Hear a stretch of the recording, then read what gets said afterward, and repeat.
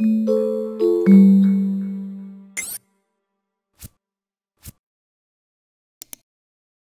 video demonstrates how you can use alerts in Sentinel to investigate a data breach activity.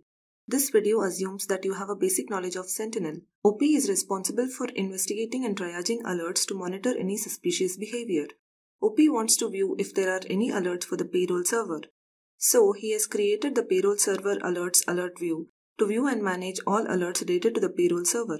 OP goes to Sentinel web interface. He clicks real-time views, alert views, payroll server alerts and clicks open the alert view icon to view all alerts related to the payroll server. OP sees that there are 3 new alerts named unauthorized payroll server access from the Utopia payroll server. He clicks view details to view the details of the first alert.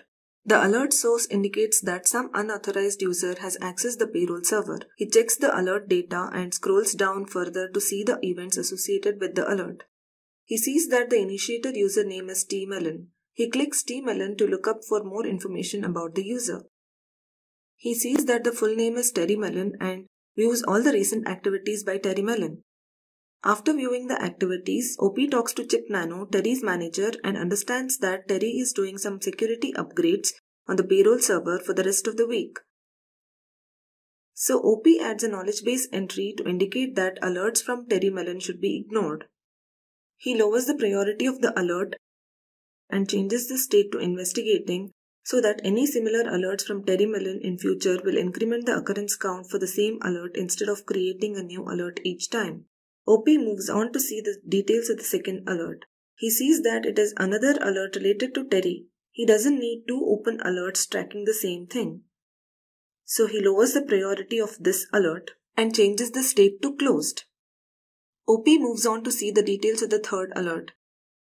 He scrolls down to view the events that triggered the alert, so that he can view the name of the user that triggered these events. He sees that initiator username is J. Smith. He clicks J. Smith to look up for more information about the user. He sees that the initiator was Jane Smith and is in human resources. OP thinks maybe it is okay for her to be accessing the payroll server, but decides to do a little more investigation before calling her manager to verify the same. OP looks up the recent activities of Jane Smith. OP scrolls down and understands that the resulting event search results indicate various suspicious events, particularly the one entitled User Activity from Different Country. OP opens the alert dashboard for further investigation. He opens the alert dashboard and clicks the icon to view the most recent alerts. The source country map on the alert dashboard indicates that alerts are originating from the US and China.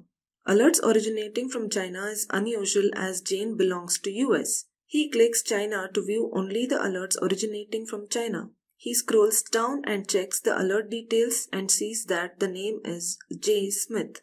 OP suspects that Jane Smith's account may be compromised. OP navigates back to update the alert with his observation.